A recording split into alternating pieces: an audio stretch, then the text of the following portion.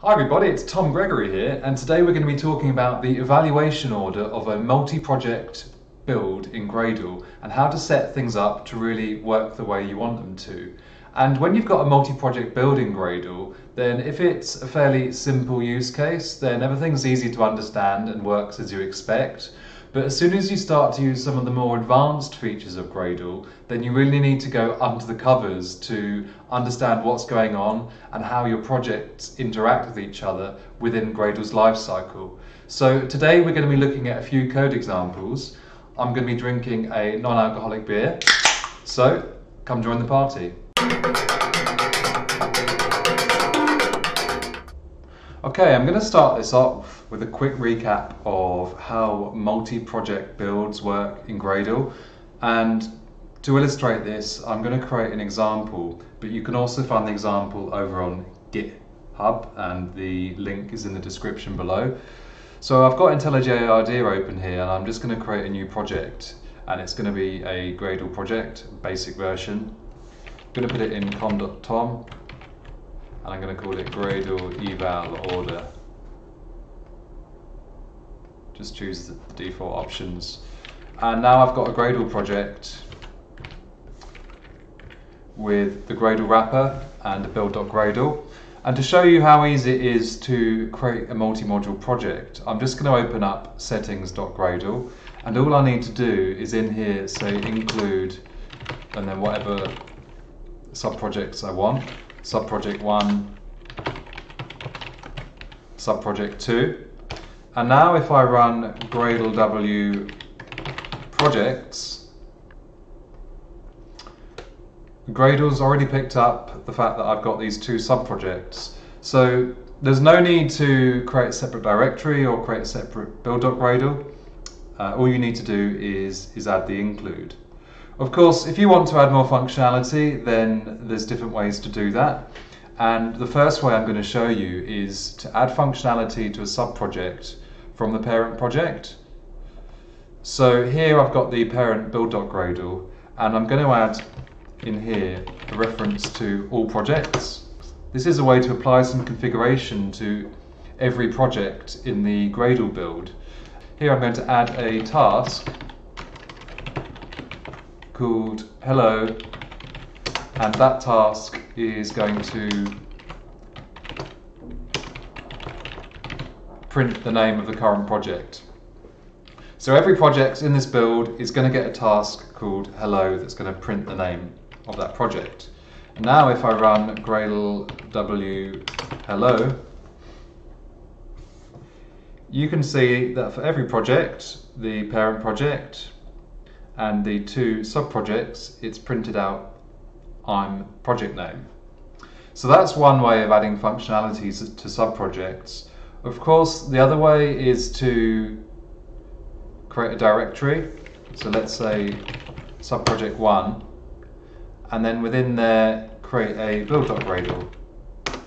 And then in here I could, for example, add a task goodbye, which says goodbye from project name. Now if I run hello goodbye, of course I get the same output as before, but I also get a goodbye from subproject 1. So these are the two main ways to add functionality to subprojects, and the first option is great if you've got functionality that is shared and is the same between subprojects, and the second way of adding functionality to a subproject's build.gradle is great if you've got special customized behavior that you need to happen. So now it's time to really lift up the covers and see what's happening with our multi-project builds. But firstly, as a quick reminder, we're going to quickly run through the different phases of the Gradle lifecycle, and we've got an initialization phase, which is where Gradle figures out which projects are going to take part in the build, and this is determined by the include statement we just saw. And then there's a configuration phase where Gradle executes the code in the build files, and it basically creates everything that's required in order to run tasks in the next stage, the third stage, which is the execution phase, where Gradle determines which tasks should be executed and in which order. And this is based on what tasks are passed in on the command line. And to illustrate this, we're going to put in a few println statements. And the first one is going to go in settings.gradle, and I'm going to say println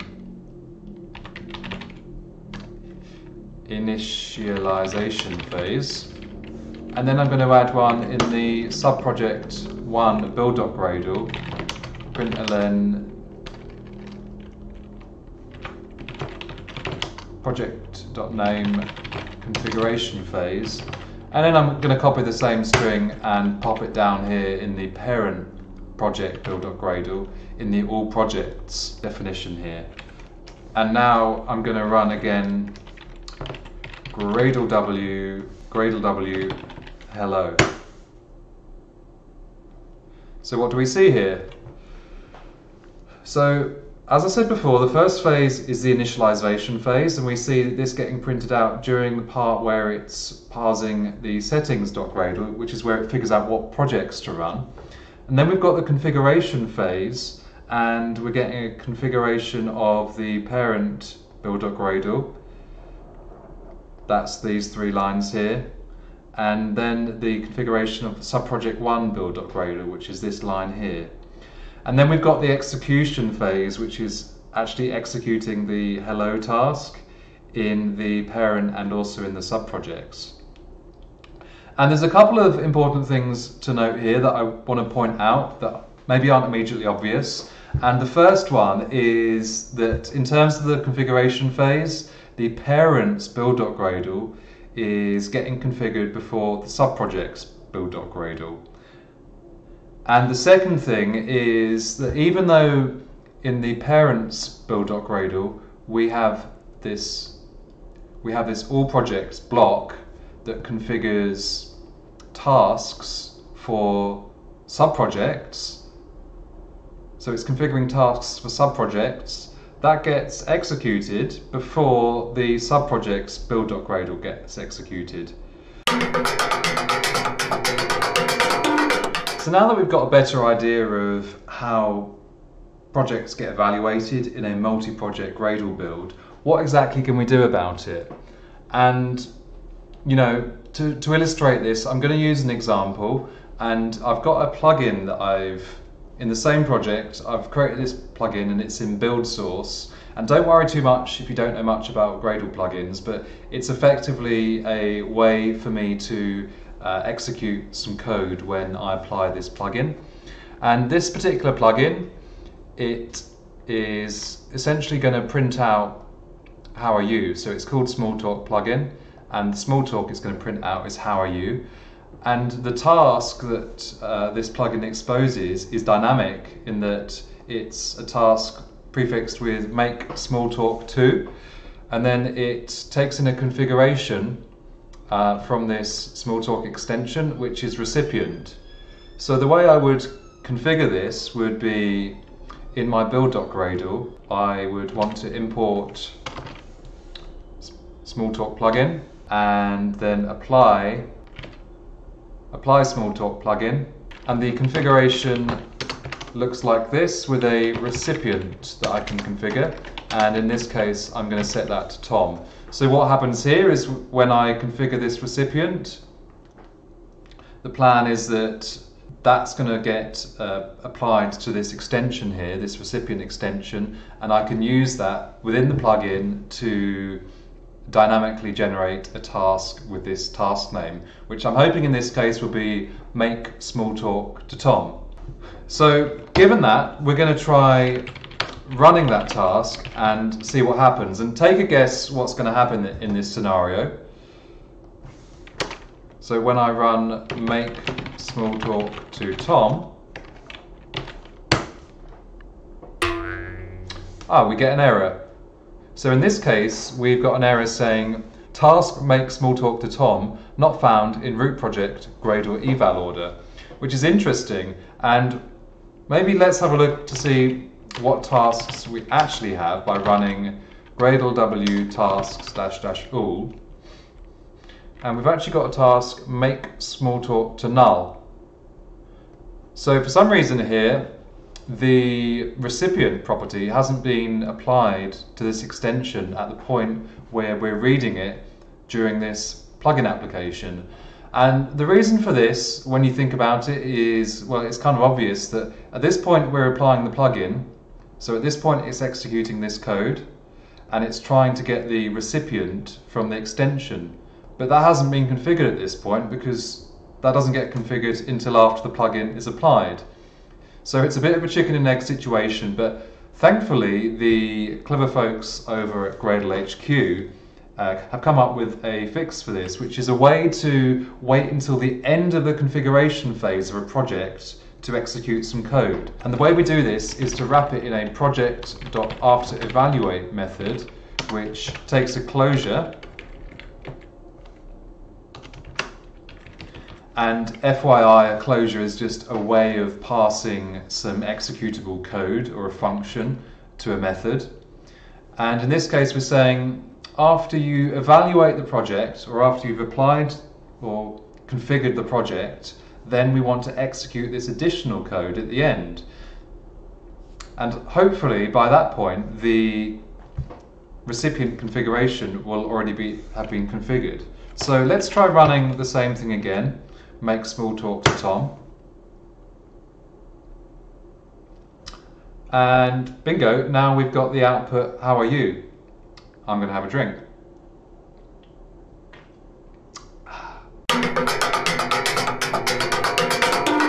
So we saw earlier that during the configuration phase of the Gradle build lifecycle, Gradle evaluates the parent before the subprojects, and Gradle calls this breadth-wise ordering, or you can think of it as maybe breadth-first ordering. And this is good for most basic scenarios, but what if we wanted our subproject to be configured first? So to illustrate this, I'm going to use an example, and once again, because I'm such a nice guy, this example is available over on GitHub, link in the description. I'm going to save your fingers for you. And we're going to just create a new Gradle project, and I'm going to call this, let's call it depth first. And once again, just like the previous example, in the settings.gradle, I want to include subproject 1 and subproject 2. And both of these will have their own build.gradle. So we'll have a subproject 1 directory with build.gradle. And the build.gradle for this is a task do thing 1, which prints out doing thing 1 in project.name. And likewise, let's have subproject 2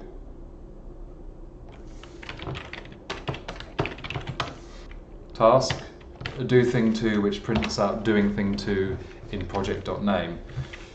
So nothing particularly special there. And if I run Gradle W do thing 1 do thing 2, you can see it's printing out those two statements. No surprises there really. But what if we had a new requirement, which was that the do thing 2 task needs to run before do thing 1? Well, one way to fix this up would be to add an ordering in the parent build.gradle, and we could do this by getting a reference to subproject 1 using the project method. And same again for subproject 2. And then we can say subproject 1 dot tasks. So this is a way to get a reference to a task. Do thing 1. And then we can say dot must run after subproject 2 dot tasks do thing 2.